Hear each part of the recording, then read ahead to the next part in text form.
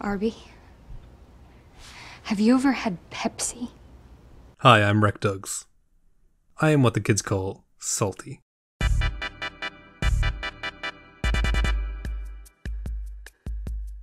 This is a tough video to make.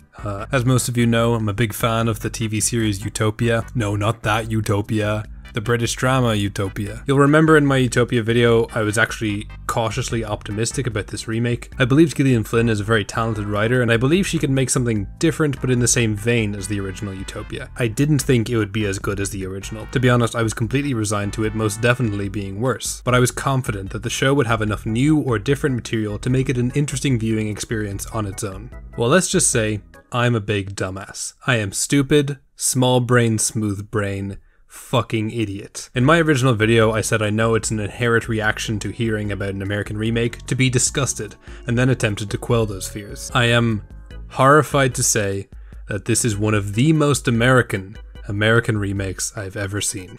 What do I mean by American as a description of its presentation? Well,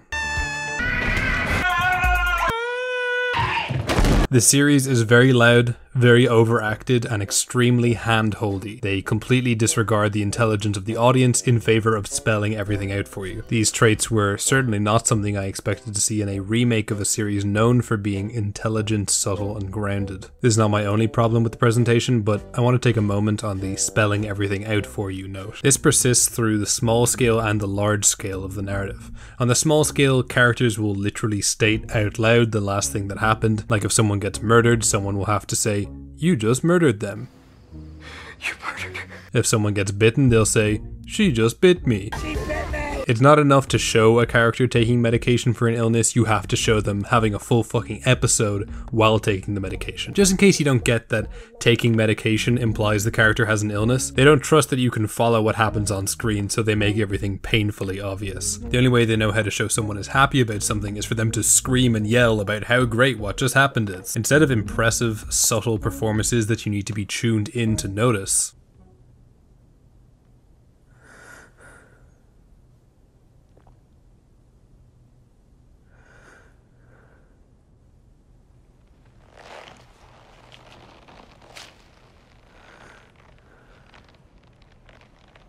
We have this.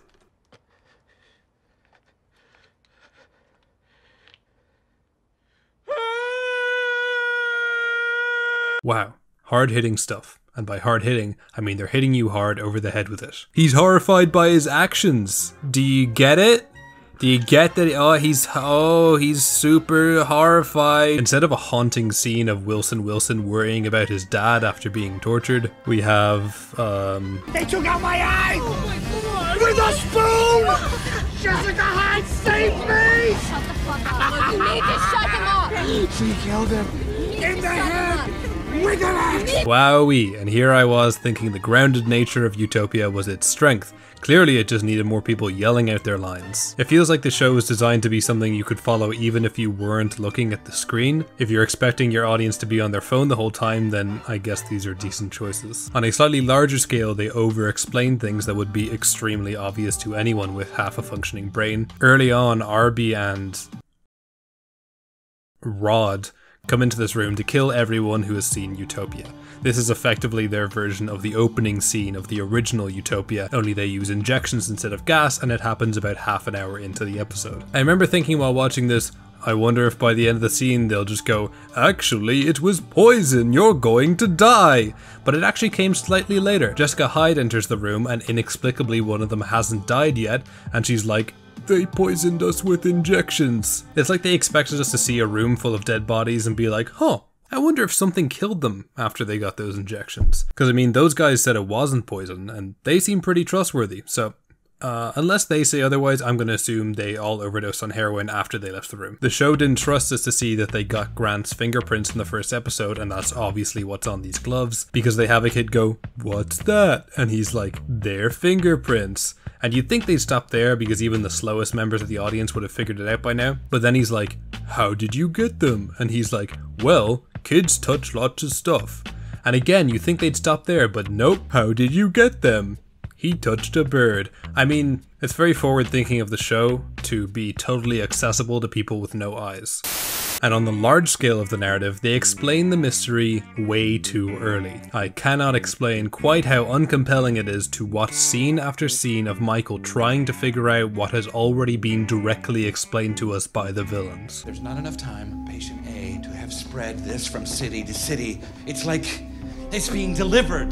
Demanding that he personally conduct the field test for his vaccine. Oh my God. Thomas, we can't have Michael there, man. He could blow this whole thing up. Yeah! If he gets a blood sample, we have real He was supposed problems. to study the sample of flu we sent him, conclude it was his flu, and then sound the victory bell Yes. for it. Wait.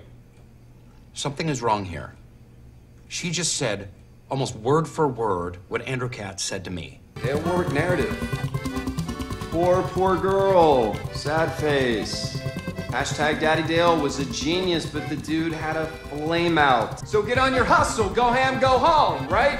Let's do this. I want this trending in 5 minutes. Have fun and get to work. Dale and whoever else are killing children intentionally. And our story is not going to hold up to serious scrutiny. We can't withstand all this media attention.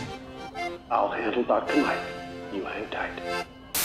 Something the original did so well was planning out when and what exactly to show us of the behind the scenes of the quote-unquote villains, as so they could build characters that would come to serve larger interpersonal roles with the main characters and display the lengths the network will go to as well as their degree of control. In this new series we spend so much time with the villains that we pretty much know their entire plan, bar what's in the vaccine, by like episode 3. And don't forget, this new series is 8 55-minute episodes as opposed to the 6 50-minute episodes of the original. So you have nearly the entire runtime of the original series left after you've learned the mystery. It is intensely boring to watch a mystery thriller with no mystery. What show did you watch? Like, how did you watch Utopia and think, I don't really like the moments where I don't know the full context of why things are happening yet, so we need things to be explained before the mystery is introduced, because otherwise people will just be confused. Also, did anyone else call what was going on with Colleen, like right from the fucking start? I gotta know what it was, but just from the first scene she was in, I called where this was going. Was it just her performance? I don't know. Anyway, we've established that I believe it's hand-holdy and loud, but is its narrative consistency good regardless? No, even with the terrible, oversimplified and over-explained story, there is an alarming amount of inconsistencies. I'll start with just how oversimplified it is. In the original, they showed lots of interesting and in-depth social engineering in order to get the public to organically believe what they want them to. In this, they literally go, hey, I'm a little girl and this vaccine works. Make sure to pressure the FDA to release it immediately. Don't do any further testing, please. It's super safe, I promise. They hit that note multiple times. I urge every parent in the country to get their child this vaccine before it's too late. Tell us about the vaccine. How can parents get this vaccine? But keep up the pressure. Tell the FDA to free the vaccine. Christy Lab is producing the vaccine right now. And all we need is the FDA's approval to let us give it to you to save our kids. Instead of each cog in the machine of the network only knowing what they need to know and being manipulated and blackmailed into doing things they don't know the full context of, this new series literally has rooms full of people ready on a moment's notice to participate in this conspiracy. Hey yo, so this guy died and we need to make a fake backstory for him, which we inexplicably didn't do before now, even though we knew he'd be in the public eye. Hey yo, room full of people with phones, can you all tweet the exact same story about how this guy killed himself because he was probably jealous or something? This is definitely something we needed to hire a bunch of people to sit in the same room to do. This is definitely more secure than using bots. Crying emoji, eggplant emoji, laugh cry emoji, truck emoji, Grim Reaper emoji, crying cat emoji. This is a baby's idea of how social engineering works. Sorry, I'm just taking a moment to process this wall. Alright. It's just completely ignoring the idea in the original that there could be an organization that could find ways of making things happen in such a way that nobody knew what was really going on, not even those who were involved in making it happen. So many more questions get brought up when you have people whose specific jobs it is to stand in a room and fucking tweet. It is bizarre to me that someone could take the blueprint of the original Utopia and change things about it to make it less effective and make less sense, even in scenes where it was otherwise identical to scenes from the original. original. Like Wilson escaping after getting tortured. I know these are a lot of comparisons to the original, and I will judge the series on its own merits. I just think these are important comparisons to make because it's not just that the scenes are kind of shit, it's that they needlessly change things about an existing blueprint in order to make it more shit. Like, it took more effort to make this a bad scene than it would have to make it a good scene. The torture itself already has some dumb stuff. Instead of Arby and Lee working as a team with one torturing and one asking the question, it's just Arby doing both. Instead of having the torture set be something that Lee brings about in the bag, making it personal and intimidating, they just kind of impromptu find salt and bleach in a spoon in the room. Instead of having 4 levels of torture, giving the scene great pacing and giving us a chance to see what Wilson is thinking as he tries to come up with lies to get them to stop, there's only 3 levels. And Wilson responds, "I promise I don't know," every time they ask. But the bit I want to focus on is how they only did the torture to one eye. I cannot explain what they thought this would do to the scene. I can't imagine they thought this would make it better somehow, but what it is successful in doing is making the next part of the scene make no sense. In the original, there's this great bit where Lee leaves to have a fag, which gives Wilson the chance to escape from his handcuffs and presumably feel around in his blind state looking for a weapon. When Lee comes back, Wilson has found a gun, but is too blind to get a shot on Lee. In the remake, their Lee equivalent, Rod, doesn't leave the bunker, he just starts monologuing, which means that when Wilson escapes, he lunges straight for the gun and points it, and then the same scene preface follows. But if only one eye is inhibited, why can't he see? And if he can't see, how did he find the gun so fast? Like, we're meant to believe that he has good enough sight to find the gun immediately in this dingy bunker, but not enough sight to see Rod? And similarly, while it takes several days for Wilson to start regaining sight in the original, pretty much as soon as he's out of the bunker, he can see just fine again. These may seem like nitpicks, but the cohesion of this entire scene is completely broken from these changes. If you're going to make changes to an already great scene, would you not first take the time to understand why the scene was like that in the first place? Like, there's a reason the original has the main characters meet Jessica Hyde in the same instant the audience does. Because having her introduction be to some absolute rando just looks dumb. Why is she telling this person she's Jessica Hyde? By the time we first hear Arby say the iconic line, "Where is Jessica Hyde?" we have already met Jessica Hyde. Our first introduction to Arby and Lee isn't that phenomenal scene from the original series. It's a random scene of Arby complaining about being late and Rod bragging about his sick car that doesn't work. 74 MG, 4-cylinder. You're very late, and sometimes she glitches. She'll get us there in style, though. What the fuck is the point of this scene? Is this car super important to the story? No, we literally never see it again. Is it to establish a foundation of a relationship between these two characters that would be relevant for the rest of this? Nope. He dies in episode 2. This is such a shit introduction to these characters, and nearly every moment we spend with them fails to display them as intimidating and mysterious, and more so petty and incompetent. Sorry.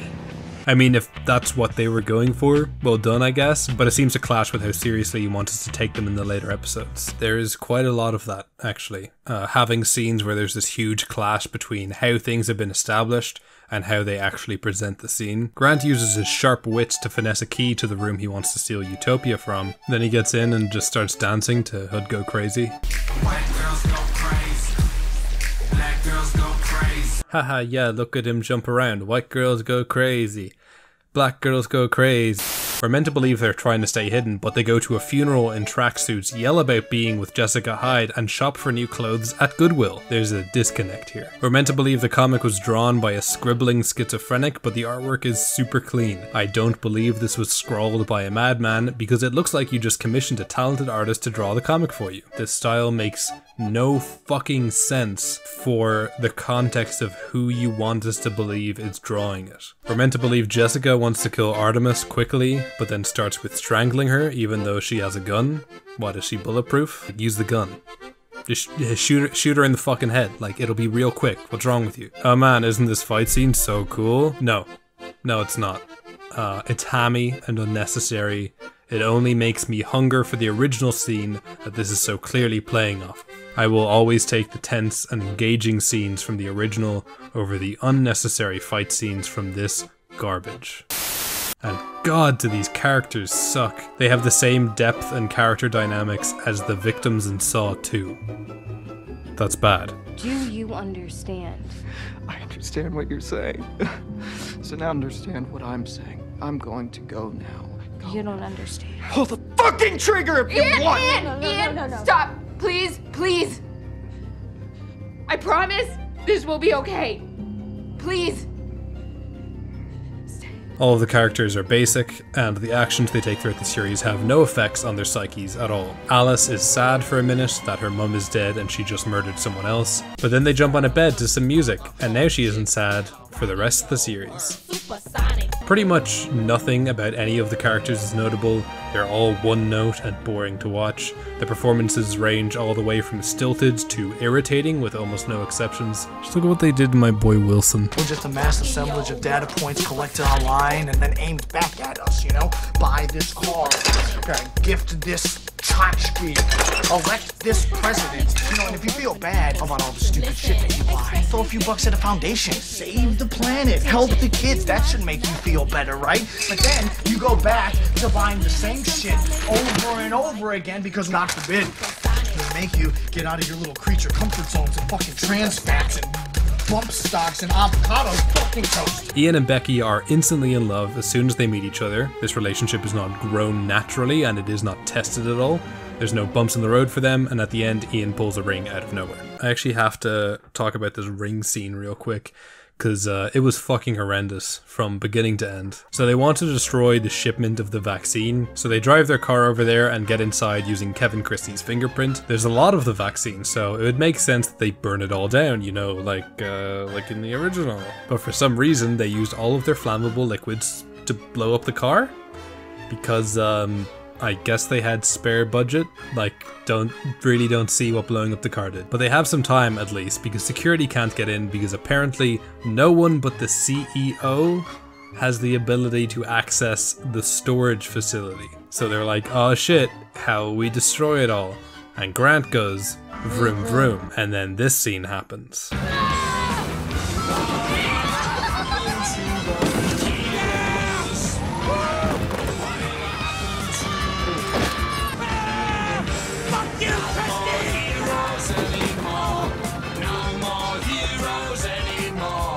I cannot fathom the thought process that went into this scene. Ian then gives Becky a ring, and then pulls a Molotov cocktail out of his ass and throws it onto the pile. Oh, fuck it. I hate the series so much. I hate it so much. Like, independent of it just being a poor remake of something I liked, this is just shit. The mystery and theme of the original series has been so dumbed down and bastardized, I am legitimately amazed that they managed to make something so terrible with such fantastic source material that was in the same format. I wake up in the middle of the night, take a piss, and there it is. I'm shaving and showering in the morning, there it is. I'm having relations of an intimate variety with a lady friend, and there it goes. Where's Jessica Hyde? In my original Utopia video, I mentioned that they better have something good to fill the extra episodes with instead of just stretching out the story. Instead, they removed elements of the story and stretched out what was left. I am outrageously salty. If this wasn't a remake of something I already knew about, I honestly wouldn't even be talking about it. It's a very half-baked reimagining with nothing compelling about the new stuff it added, with a presentation that honestly takes away from its subject matter. Judged on its own merits, it has a vaguely interesting twist that's not particularly well thought out and doesn't fit satisfyingly into the rest of the narrative, which itself is filled with one-dimensional characters with little to no watchability due to stilted performances, and the fact that they're not given much to do anyway. I don't even know what to rate this show. Like, if I had come across it without knowing anything about it, I would have stopped watching probably midway through the second episode. Just watch the original series, use a VPN and watch it on Amazon, I guess, or find some other way. I don't know. I'm not the police. I'm sorry this review is so negative. I wish I had nicer things to say about this series, because I really wanted it to be good. Dennis Kelly just released a new show. Cristobal did the score. I'm going to go watch that now. Also, I mean, it goes without saying, but the music. Going from the original to this. Get the fuck out of here. Supersonic.